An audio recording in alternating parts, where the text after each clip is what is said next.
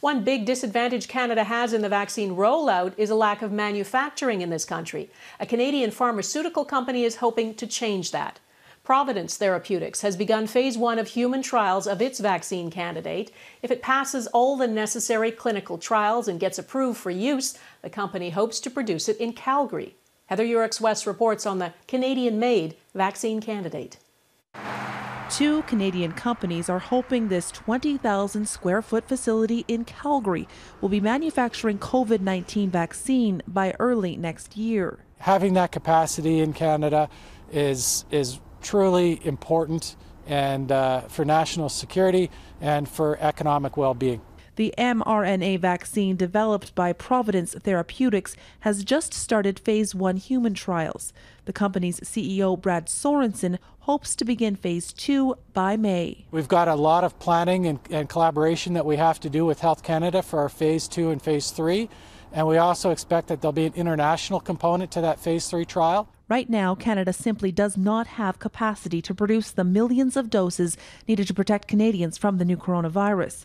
The Pfizer, BioNTech, and Moderna vaccines are all produced in other countries. It's why Providence decided to partner with Calgary-based Northern RNA to build manufacturing infrastructure too. Our phase 1 is we're actually going to be manufacturing some of the components of the vaccine. Phase 2, when we do an expansion of our facility, or actually a restructuring of our facility, which is now going to be much faster than we had previously thought, that's when we're actually going to be manufacturing the vaccine. Still, even if clinical trials go well, the earliest the Providence vaccine could be ready for final Health Canada approval is next year. Here's the fundamental problem. Get approval for a vaccine, you have to go through phase 3 trials.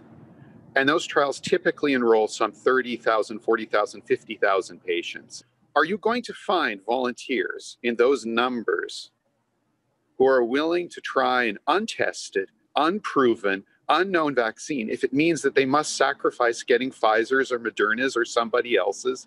But as new variants of the virus emerge, Sorensen believes the demand for new versions of the COVID-19 vaccine will continue for years to come, and a domestic manufacturing source could ensure Canada always has access to supply. Heather Yourex-West, Global News, Calgary.